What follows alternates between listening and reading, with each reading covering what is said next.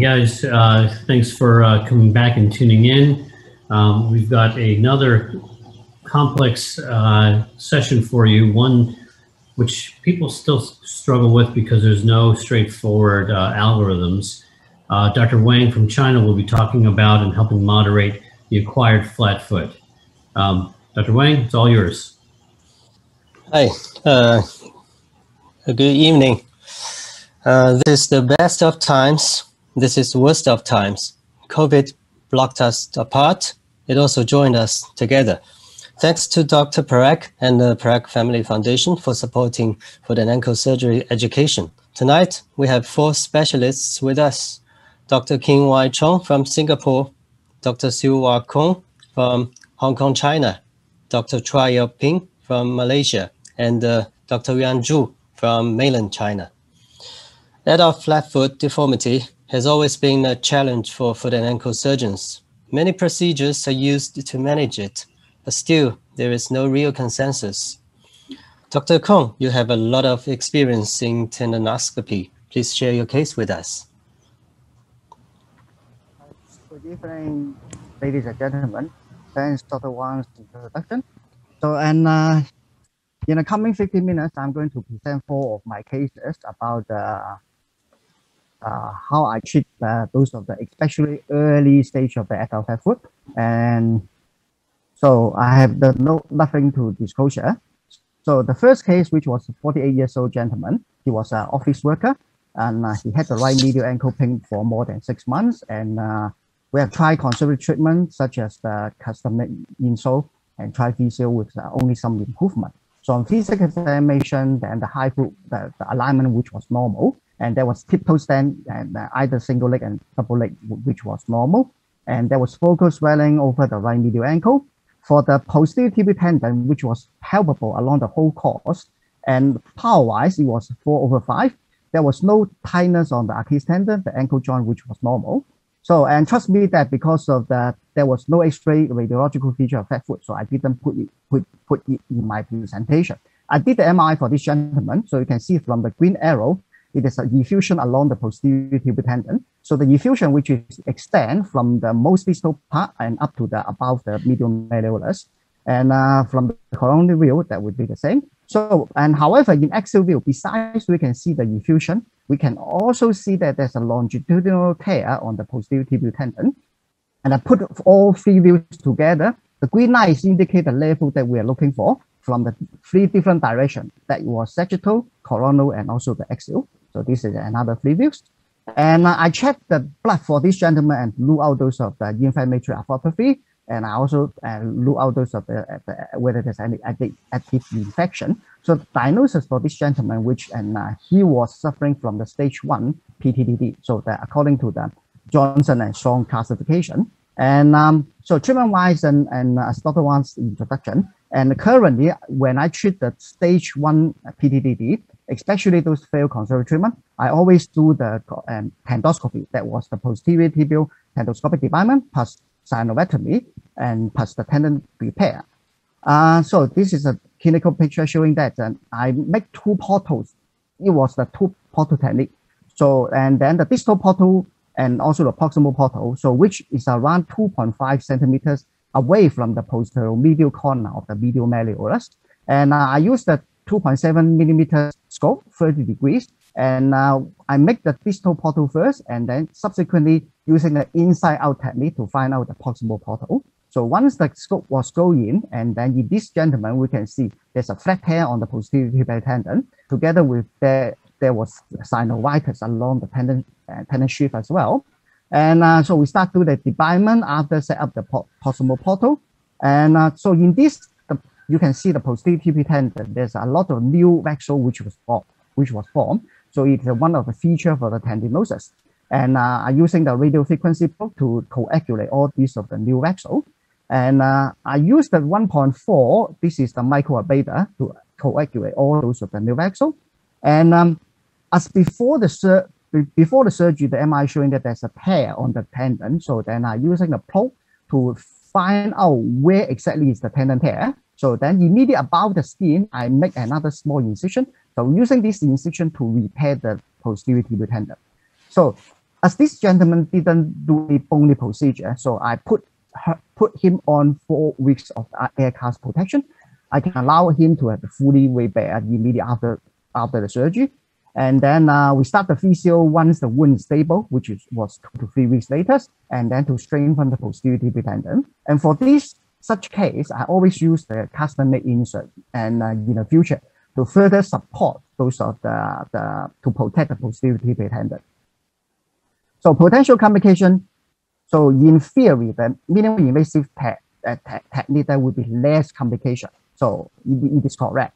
But however, for me, endoscopy, then more complication may come from the technical errors. So such as occasionally we will approach to the wrong tendon because the posterior TB tendon is close to the FBL. The FBL is even close to the neurovascular bundle. So if we approach to the wrong tendon, we may potentially increase the chance of the neurovascular bundle because the neurovascular bundle injury, because the nerve which is more close to the flexor digitorum longus than the posterior TB tendon. And also, before mastering the techniques, and sometimes when compared to the open synovectomy, so someone say that endoscopy may have inadequate definement and assessment. But if you master this technique, I think that the outcome of the outcome of the surgery will be the same as the open procedure. So the case 2 actually is exactly the same as the first case. The only difference is that this gentleman is really heavy and it's around 200 pounds.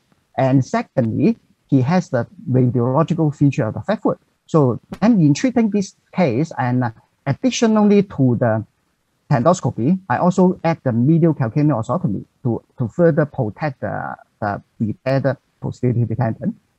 So this is showing the post-op. And everything will be the same. So only when we perform the calcaneal osteotomy, we have the longer protection, which I will further explain in the case 3. So the case 3 is a 51 years old gentleman. He worked in IT field and he enjoyed good past health. He was a non-smoker. He was active in jogging and running.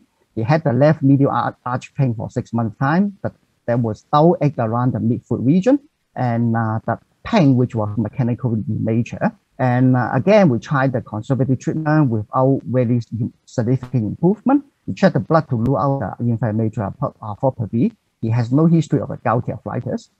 And on physical examination, the high foot shows a bit mild in valgus. There was mild flattening over the medial arch, no too many topsi, the tip to stand, the subtalar joint, which was mobile. There was focal tenderness at the medial arch region. The posterior TB tendon apparently which was intact, and there was no neurological deficit over the foot ankle region.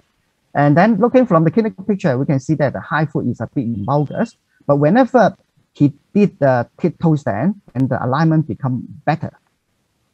And the weight-bearing X-ray showing that there's a significant sagging on the medial arch, especially the sagging from the navicular cuneiform joint. And also, if you look closely, the first TNT joint also has a little afflicted change. So then currently, the problem is that I checked the high foot alignment field. We can see that the high foot is being valgus. The AP foot, the first TNT joint is also a bit arthritis.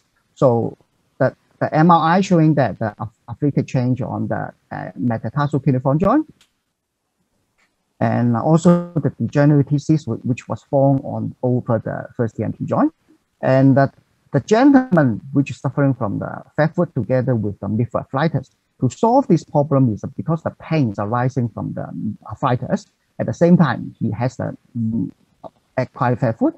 So that I treat him by doing the fusion. The fusion is the metatarsal cuneiform navicular fusion to restore the normal medial arch, and also to control relieve the afflicted change.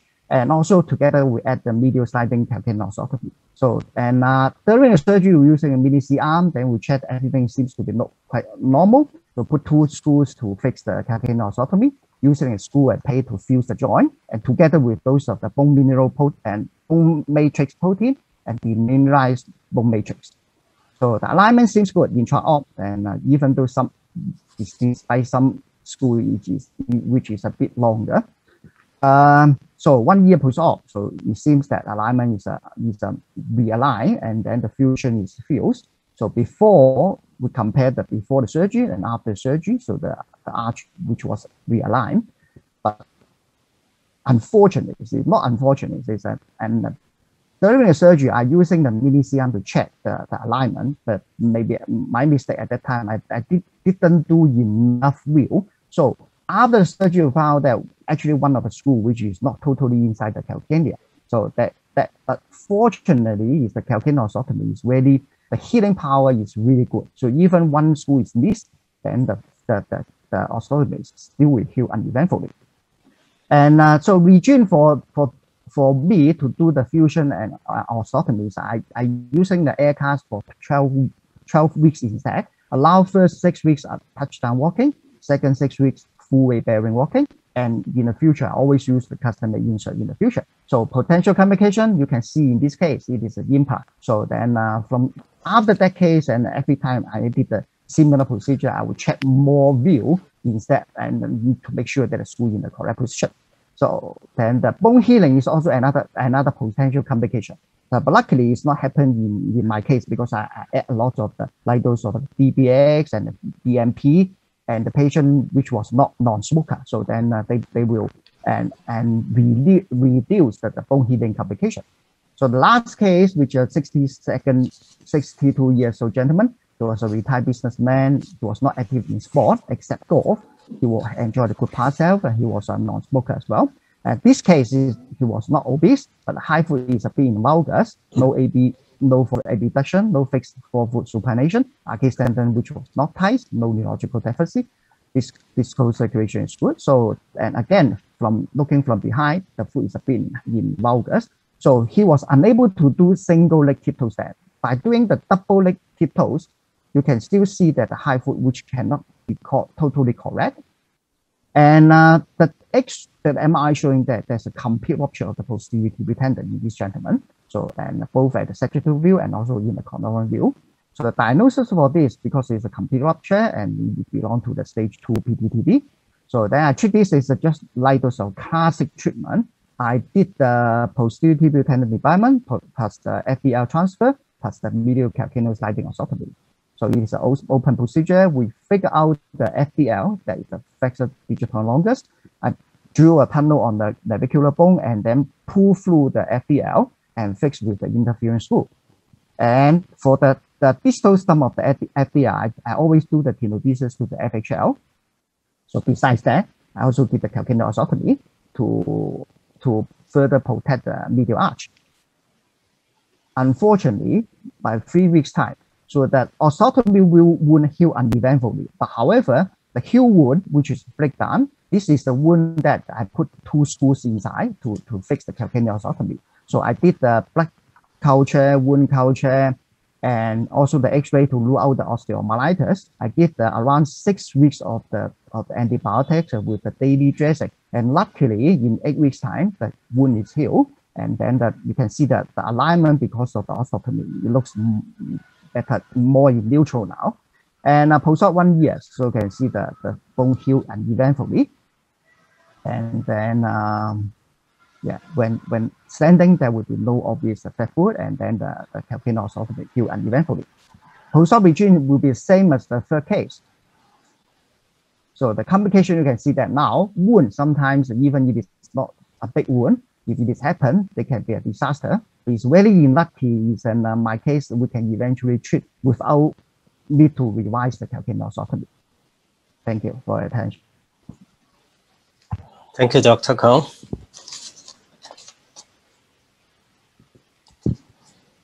Any questions?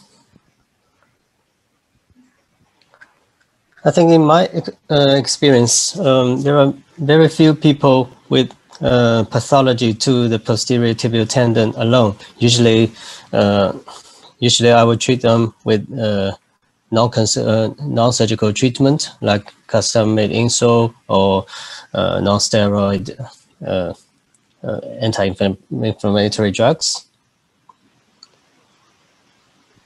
Yes, but I think that the stage 1 and the PTTD is not that uncommon. Many of time, as your suggestion, yes, I always try to treat it conservatively. If it is successful, and we don't need the surgery. But some of them, actually, even if it's not that common, if patient has the inflammatory arthropathy, like those of seronegative spondyl arthropathy, then it's better to treat it with the tendoscopic defilement in early stage. The reason is that the disease, they may progress and eventually they may cause rupture on the tendon. Oh, okay. Do you think it's the posterior tibial tendon caused the flat foot deformity, or flat foot deformity caused posterior for the tendon problem? Yeah, I think then it is quite a combined situation. So usually the posterior tibial tendon, even there's a very inflamed, and firstly they may not causing rupture. If there's no rupture, then they may not have a progressive and deformity in the adult foot. And another issue is if people have the accessory navicular at the same time. So with the inflammation of the posterior tibial tendon, I trust that this situation that will be more commonly to cause of the flat foot, instead of only the posterior tibial tendonitis. And if you leave the patient, stage 1 patient, untreated, do you think they will proceed to stage 2 or even advanced stages?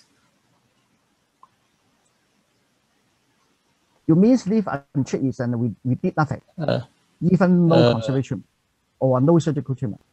No surgical treatment, I mean. No surgical treatment, I don't think that is very, very common that they will proceed to, or they will become further deteriorate.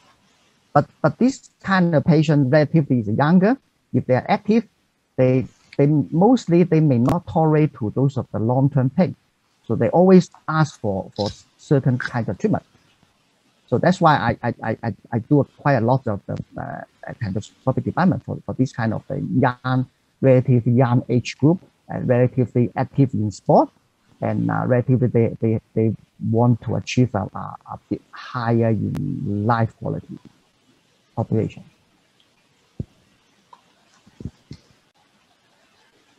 Dr. Chong has questions. Do you always send the tissue that you take from the endoscope to test the histopathology? Not always. Not always.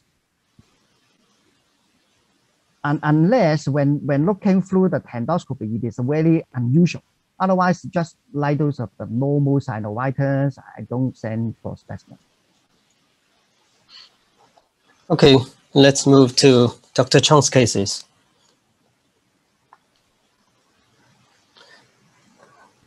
Dr. Chong, would you please unmute yourself?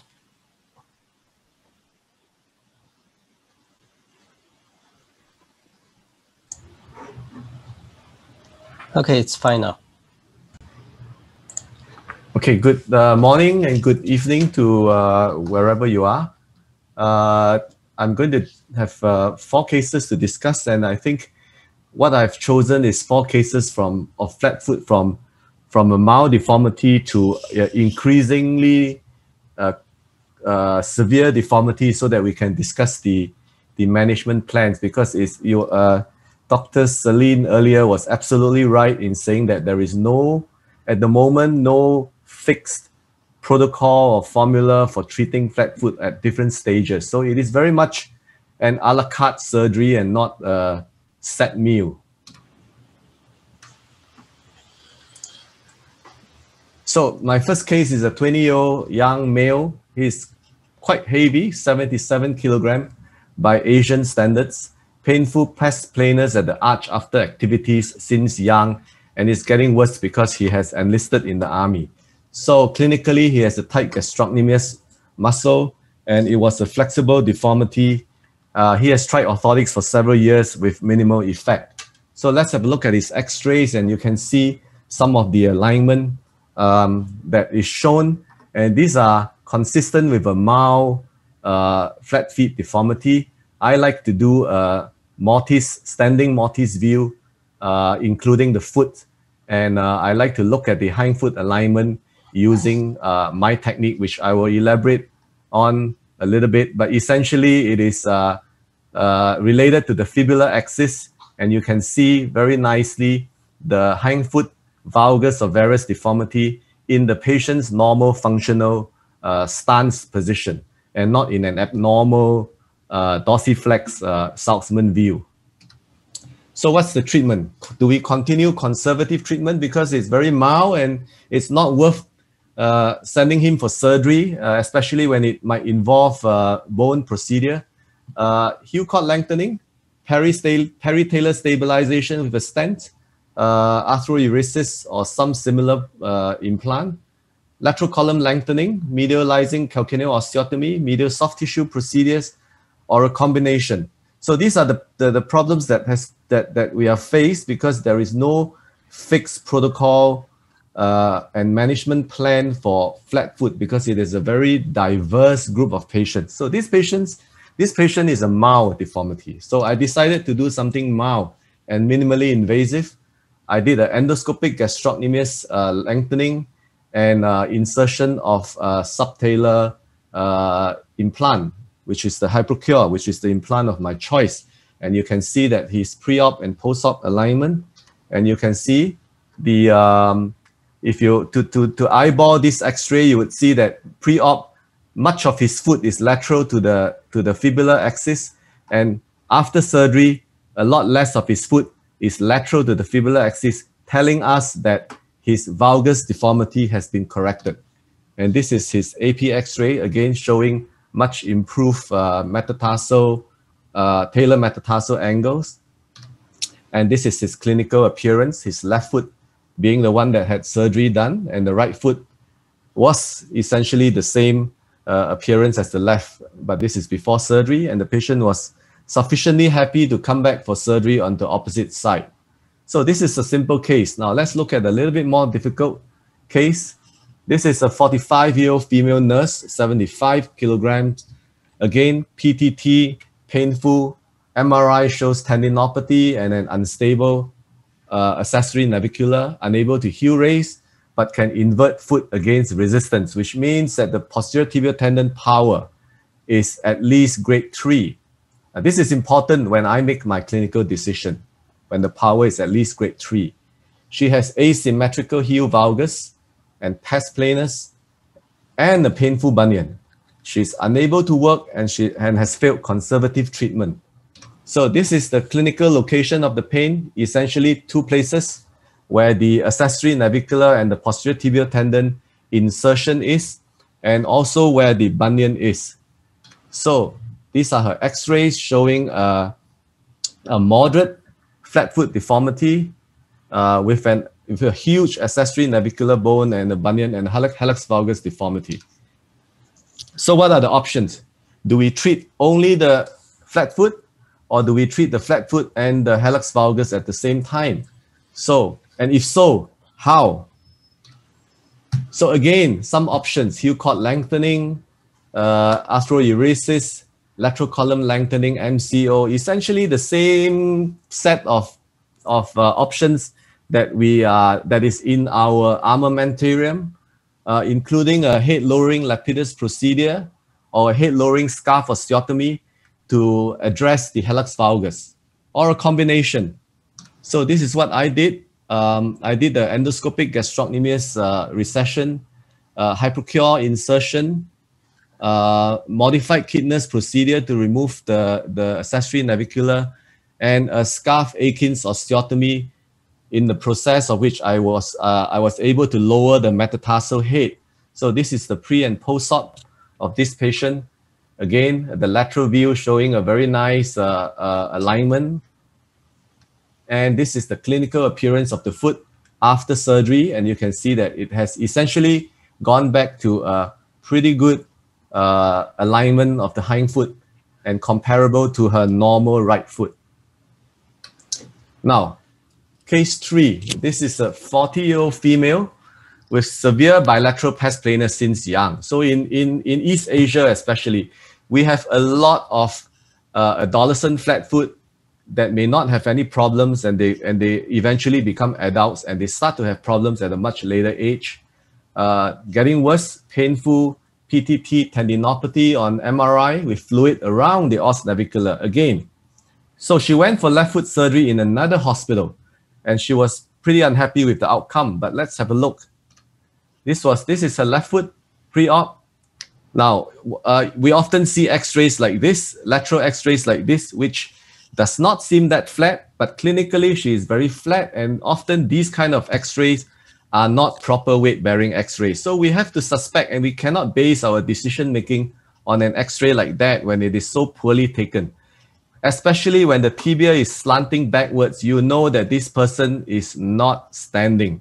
This person is either sitting on a chair and flexing the knee and putting the leg up on a platform, or standing in front of a platform and putting a flexed knee up on the platform to get this image, and they label it as weight bearing, which is absolutely wrong. But anyway, we'll talk about this at another occasion. So what was done at the previous hospital? She had a proximal medial gastrocnemius recession, MCO, hypercure, lapidus, and a flexor digitorum longus transfer. And this is her post-op x-rays, and the hind foot is still in valgus, and you can see that the foot is still flat. If you look at the Meares angle and the Meares line, they are absolutely not corrected. And if you look at the fibular axis, a lot of the foot is still lateral to the axis, which shows that the hind foot is still in valgus. And she is complaining of stiff toes, a very stiff and tight foot. Why? Because of a lot of extensive surgery that was done on the foot itself. And this is about a year after surgery. So that we have an unhappy patient. So now she sees me for surgery on the right foot, requesting for a better outcome. So the pressure is there. She wants a better outcome. Okay? And the right foot is essentially the same, with a bunion deformity, severe midfoot sag, and valgus alignment of the hind foot. And what should I do differently? So that is the problem. What should I do differently? Essentially, the left, these are the procedures that were done on the left foot, which she was unhappy about. So what options now do I have to make her better? Do I do different surgery, or do I modify the surgery that was done previously? So this is what I did. Instead of a proximal medial gastrocnemius recession, I did an endoscopic recession distally, which is a Valpius type recession for more release. The PMGR, proximal release, I feel is limited. It doesn't release as much. For the medializing calcaneal osteotomy, instead of making a big incision, I decided to do it minimally invasive. For the hypercure, I think she would do with a better size and better position. The left side was not the right size and not the right position. For the lapidus, I think she will need a lot more flexion with bone grafting of the large dorsal gap after you have pressed the metatarsal head down. And I would just excise the os navicular without an FDL transfer. I do not think she needs an FDL transfer when clinically she has pre-op power of at least grade 3. So the end result is better correction, less extensive surgery, and therefore less stiffness of the whole foot. So this is a study that I was involved in about 15, 16 years ago, and basically it shows that you do not need a routine FDL transfer for flat foot correction. So this is post-surgery, and you can see that the post-op alignment are all a lot improved. And the patient was happy with the outcome, felt that it was better than the left. This is the AP. Again, you can see the hind foot alignment from the Mortis view of the standing ankle x-rays. And this is the right foot, which is my surgery, versus the left foot, which was her previous surgery, with a suboptimal correction of the hind foot alignment. Case 4, 46-year-old female, obese, right ankle, medial-sided, huge. Can I ask you one quick question? Yes. We're getting some questions from the crowd, so I want to ask you these before it's too. Yeah, sure. The first one is whether there is a role for any foot and ankle orthosis in these cases. Of course, well, in my personal opinion, a lot of the stage 2, when they do not do very well in the long term with orthosis. I think it is a deformity. It is a mechanical problem. There is a limit to how much orthotics can help. I would certainly put them on a period of orthotics, but not with very high hopes. I put them on a period of orthotics to exhaust their hope that conservative treatment will help them. Because I personally do not feel that it does help them a lot. So I'm actually quite aggressive with surgery at stage 2. Okay. And what percentage of arthroresis hardware is removed in the adult population due to pain? And what happens after you remove it to the correction that you had achieved? Okay, so there are basically 2 main types of arthroresis. There is a type 1 and a type 2. I shall not go too much into detail, not in this forum. But essentially, I am using exclusively the Hypercure implant, which is a type 2 implant. And this is inserted into the sinus canal, a lot deeper. And in such patients, in my experience, I have had to remove the device in adults in less than 1% of cases. Suffice to say that my 2 grown boys have got 3 Hypercure implants in their foot. So I'm pretty convinced that it works. But when you take it out, what has happened to the correction over time? So I have not had to take out an implant for a long time. But when I was using the predecessor, which was a type 1 implant, I had a removal rate of about 20%. And often, if I have follow-up patients where I've removed them beyond the point of 6 months and the correction remains. So I think if it is not an isolated procedure, you are combining it with other bone procedure like a medializing calcaneal osteotomy and so on, the soft tissue and the other bony procedures heal in a good position and the deformity is corrected. And the last question I have is on case 3. Somebody wants to know, how would you correct the left foot that was previously operated on but done suboptimally? So I have not got to correct the left foot yet because fortunate, the patient was unhappy, but she wasn't functionally very disabled. So I told her it's 1 year after surgery. We'll wait a while. Let's sort out your right side and we'll see what happens. But I think if I have to redo the left side, so if I have to redo the left side, this is what I will do. I will put in a better sized stent, the subtalar stent, the arthroeresis stent. I think the size is a little bit small, and I will insert it further in, larger size. I will not touch the medializing calcaneal osteotomy. I think it's pretty well done. But I think the gastrocnemius recession needs to be redone at the distal end with a Valpius procedure and not a proximal medial release, which only releases 1/2 of it. And I think she will need a flexion osteotomy of the medial column. The lapidus is well fused, and I think I will just do a flexion osteotomy at that place to get that medial column down. Thanks. Okay, I think I will leave out my last case and let the other faculty talk because I'm gone past my 15 minutes. Dr. Wang.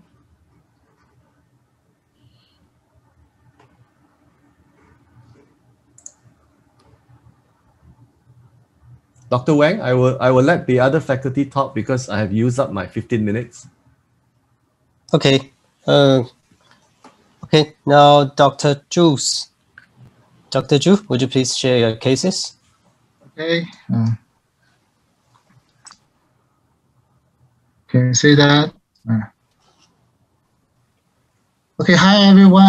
I'm Yuan from Shanghai Regional Hospital, Shanghai Jiao Tong University. I found some picture of the modern and elegant hospital of Beijing, and I'd like to say good morning, good afternoon, and good evening to all the audience and the participants from all over the world. And thanks, Dr. Parekh, for organizing this wonderful Botanical Global virtual meeting.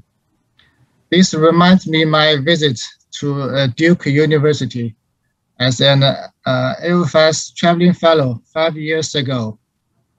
You can find Dr. Parekh and Dr. Diario, Dr. Nally, Dr. Easley, this is me, and Dr. Wang, the moderator of this section. I spent a good time there. Okay, let's go to the case presentation. This was a 69 years old gentleman with his right hind foot pain for years. The weight-bearing X-ray showed foot arch collapse and a hindfoot valgus deformity. He had a swelling and valgus hindfoot. The single heel rise test of his right foot was positive. It's very clear that he had flat foot deformity on the right side. Now the question is, what is the classification, the treatment, and the surgical procedure if treated surgically? According to the Johnson and Strong flat foot classification and the Mawson's modification, this was a case of a stage 2A. The routine surgical option of this stage should be reservation of the joints, but I did a triple. The reason was when I did the physical exam to him, I felt the joints were so loose. I had to say they were too loose to a person of 69. And he was a big guy. The follow-ups showed good alignment and healing of the hindfoot. He was pain-free and very satisfied. This is another case, 61 years old lady. She had a severe arch collapse and a hindfoot valgus deformity. The joints were flexible. Again, the classification, the treatment, and the surgical procedure if treated surgically. And again, I did a triple to this patient with flexible joints. You guys can see the reason from her appearance.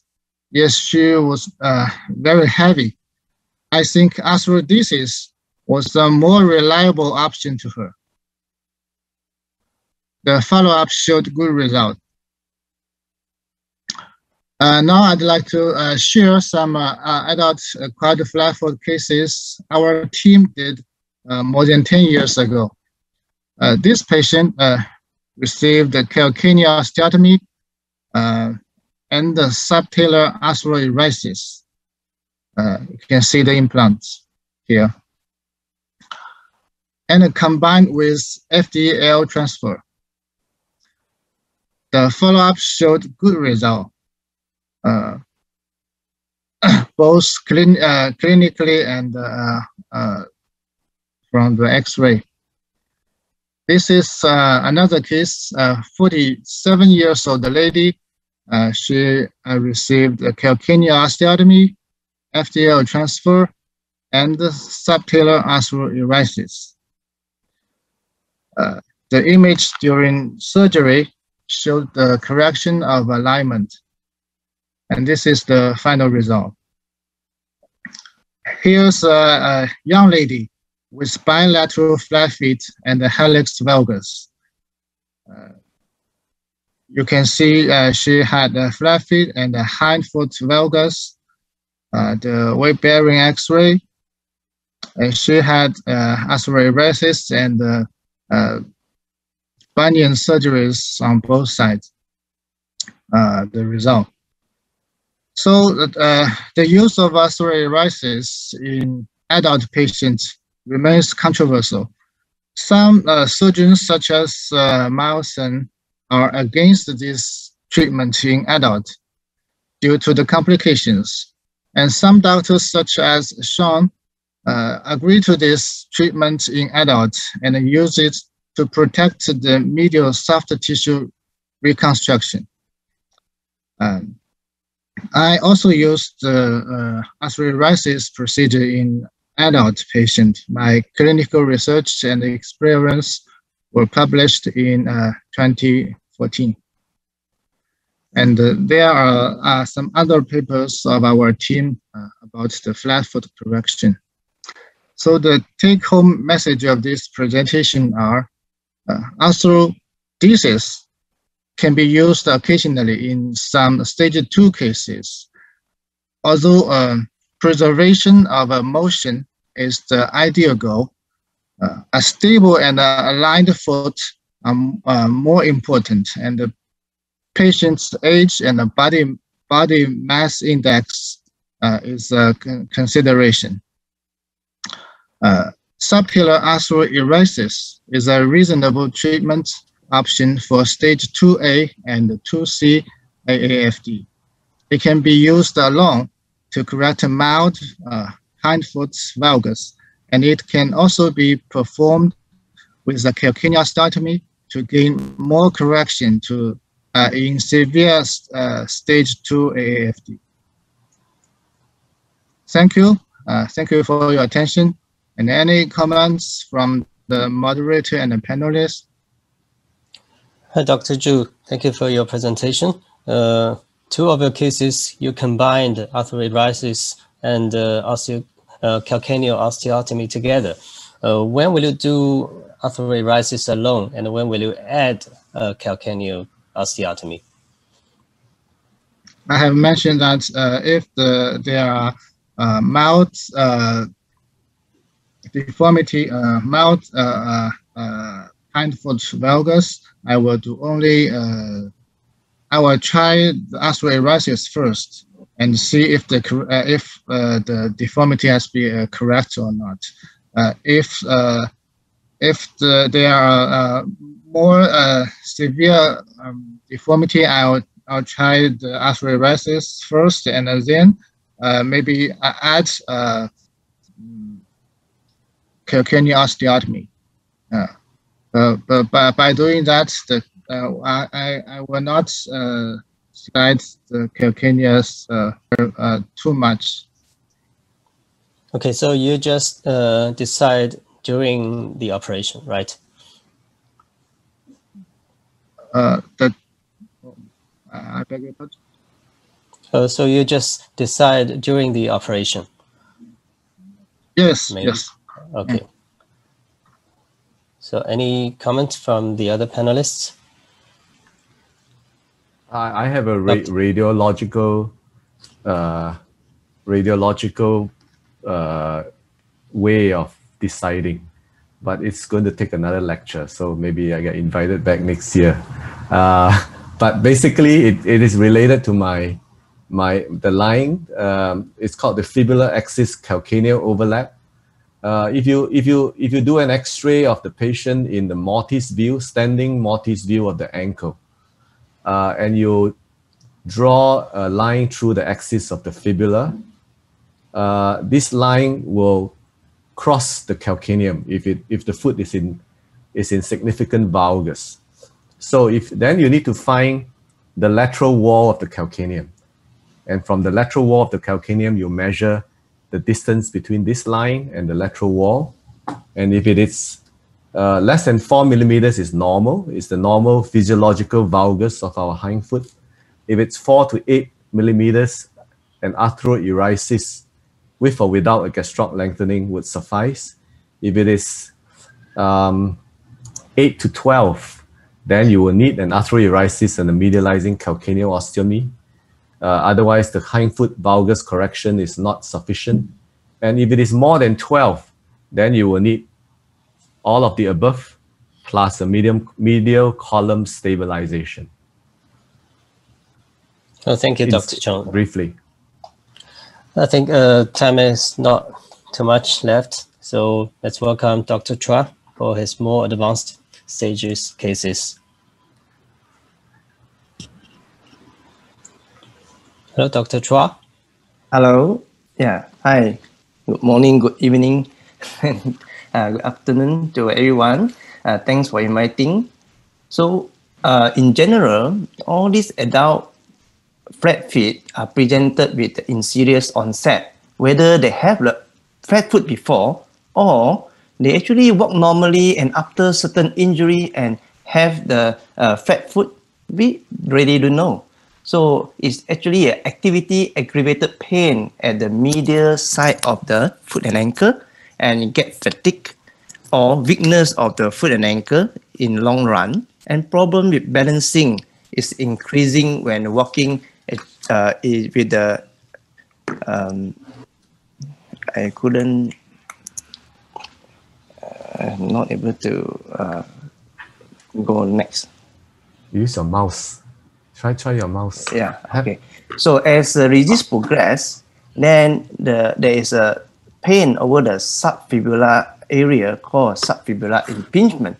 This is also activity-related pain at this area, sinus tarsi and lateral malleolus. Let's start with the first case of 50 years old lady come with the midfoot pain. So this is an X-ray. So on the lateral view, normal angle of the lateral tarsal-metatarsal angle is supposed to be about 0 to 10 degrees, and the calcaneal angulation pitch angle should be 20 to 30 degrees. So this is for her X-ray, which you can see the calcaneal pitch angle is nearly 0, and also the tarsal-meri angle also deviated. And in general, we use this classification, stage 1 to stage 4, and I've summarized this to for my clinical practice. When there's stage 1, there's a painful posterior tibialis tendon. When there's stage 2, the collapse arc is still flexible. And when the arc is fixed, then it becomes a stage 3. And when there's an ankle joint osteoarthritis, then it becomes a stage 4. So for treatment option for this patient, of course, I will try the medial arc support until they're really fed up, like Dr. Chong said. We try about 3 to 6 months, and they sometimes work, and sometimes really they come, I've tried this for many months and it's not successful, still painful. Then at the time, they are more convinced to go for operation.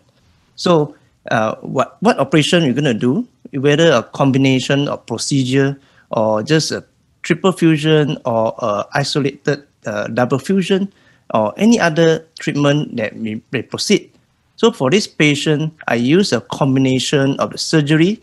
This is a medial calcaneal osteotomy, and usually I will translate about 8 to 10 millimeter. Of course, we need to see the heel alignment, but about maximum about 10 millimeter, you should be able to translate. Then whether to insert 1 screw to stabilize or 2 screw, and usually I use 2 screw for a better stabilization, but some people use 1 screw. And some people even use the plate on the lateral side, but I always taken off this lateral edge so that patient may not get lateral edge pain on the heel. And arthrodesis, whether we are going to put, and for my practice for stage 2, I always put the arthrodesis because for a heel to remain valgus after the medial translation osteotomy, and while waiting for the soft tissue to heal from the medial side, this arthrodesis will be helpful. Just now there's a question whether we remove the arthrodesis screw or not. In the previous generation of the arthrodesis screw is quite a big one, so usually I will remove in 6 months because the patient sometimes everything done, but he will come back with the sinus tarsi pain because of the screw. Hence, we remove at 6 months, about 50% of them. But with the current hypocure, which is more well fixed, then the removal rate for my cases is only about 2%, which we try to inject a steroid before I remove the arthroadhesive screw, and followed by FDL transfer. This is FDL, which I would taken from the not Henry, like Dr. Kong's cases. Then I will loop onto the tendon, which I didn't use the screw to fix it. I just loop it and just suture around the posterior tibialis tendon. I don't remove the posterior tibialis tendon, but some surgeons do remove the diseased tendon. So this is a post-op with the good X-ray. Case 2, about 56 years old ladies again with the right medial ankle and lateral foot pain with flexible joint. And this is the pre-op X-ray. And again, we do the medial calcaneum osteotomy. Of course, some people will do this with the MIS now to do the cut on the medial malleus osteotomy. During the surgery, you need to check the image intensifier, because sometimes we are very sure that the screw is inside the calcaneum. However, occasionally we may miss the calcaneum and go to the medial border of the calcaneum, which after the post-op X-ray, you may get a surprise. Hence, you need to check the axial view during the surgery. And again, the FDL transfer for this patient and arthroadhesive screw. So this is the common procedure, combination procedure that I do for my stage 2 patient. This is the before surgery, and this is the after surgery. I think with the Dr. Chong line, post-op X-ray is quite well, although this is not a true Mortis view. So case 3 is a 68 years old with the bilateral midfoot pain. You can see the obesity of the foot and very severe valgus of the foot, and also the hallux valgus. So in this disease, the subsequent stage of the disease, they will get osteoarthritis of the subtalar and transverse tarsal joint if we don't intervene at stage 2, and the patient was not given the medial arch support. And this is the common stage that patient presented to us with generalized pain, more stiffness, and soft tissue swelling in the high foot. So in this case, it's more fixed on the X-ray and clinically. So I classify this as a stage 3 with a fixed collapse arch. So the option, again, let them fed up with the modified screw or the medial arch, but the medial arch may cause more painful because of the fixed collapse arch. So whether are we still doing the combination of the salvage surgery, or we straight go for the triple fusion or any other surgery? For this case, I use the triple fusion, and this is one of the instruments that we can help to prepare the subtalar joint to clear the cartilage. So this is a post-op X-ray. It looked quite good. I use a plate instead of screw because I feel that it's easier and more fixed than using just a purely screw. Another patient, same 66 years old with a left midfoot pain, and also I use a triple fusion, and now again I use a sinus tarsal approach to do the subtalar fusion rather than the big extensor lateral approach to do this surgery. So this is a post-op and pre-op X-ray. And one more patient, about 70 years old ladies, also obese, with stage 3 of the disease. And I was quite happy immediate post-op for this patient.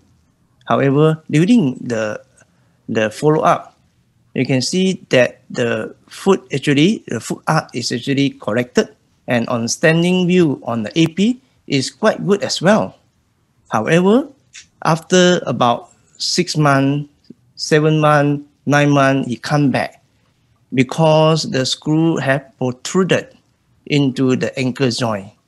So in this type of patient with a bit of osteomyelitis and elderly, next time if I able to do this case again, I will not put too long the fusion subtalar fusion screw, because sometimes after the weight bearing, it may get protruded into the ankle joint. Hence, I will put a slightly shorter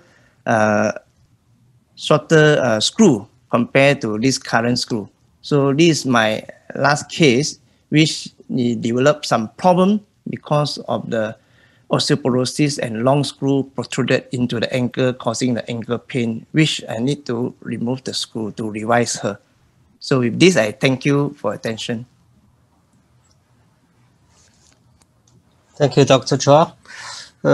Triple arthrodesis is a traditional way to treat fixed flat foot deformity, but recent literature showed good results from double arthrodesis. How do you think about that? Will you change your way of practice?